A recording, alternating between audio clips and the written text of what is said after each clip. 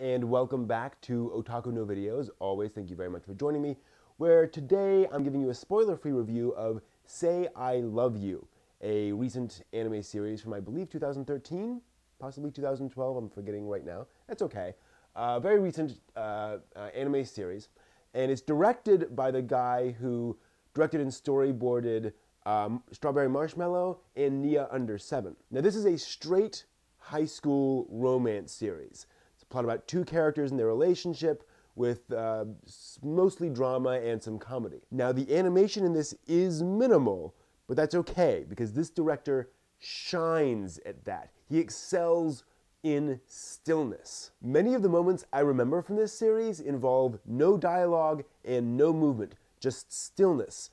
And they say a lot about their characters. And the art style, interestingly, tends towards soft colors with a relatively dark palette, and I think that's intentional.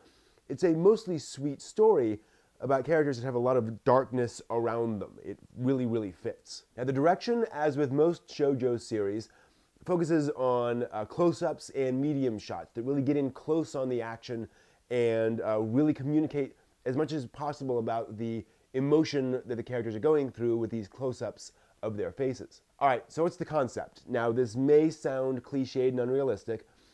Shyest girl in class is suddenly being dated by the most popular boy in class. But I like how this is handled. He's dated a lot of girls, and he dates her because she's dateable too. It's not pity, it's that, you know, he likes dating girls, he likes girls, and there's a girl, and he's broken up with his most recent girlfriend recently, and sure, I'll date you, that's fine. Moreover, it's not like he suddenly can't imagine liking any other girl.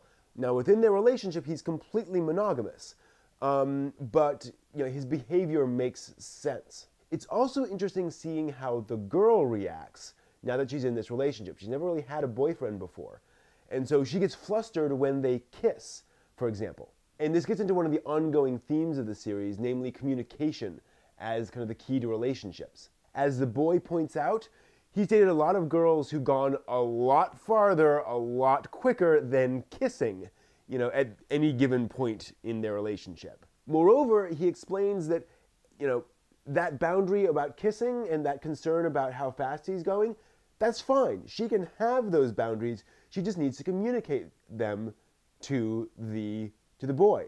You know, different people move at different speeds, and they need to explain that to each other.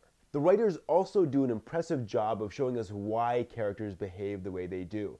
Without getting into any spoilers, there's one character who's a solid antagonist for much of the series, and then suddenly we get 5 minutes of backstory, and suddenly I felt so sorry for this character. Everybody in this series behaves rationally, and nobody's perfect. Well, the boyfriend comes close to perfect, but this is shoujo after all. Now, when it comes to dialogue, each character speaks distinctively, though not dramatically so. Some are outgoing, some are more shy, and they just each have a slightly different pattern to their voices and dialogue, which I do think fits well. As to the overall tone of the show, while there is some comedy in there, it focuses mainly on melodrama. This is set in the real modern world of cell phones and fast relationships, with no coincidences and no wacky hijinks. And that's one thing I actually deeply appreciated about the series. This is about modern teenagers dealing with modern pressures. Some of them sleep around shamelessly. Some of them are violent. That's just reality.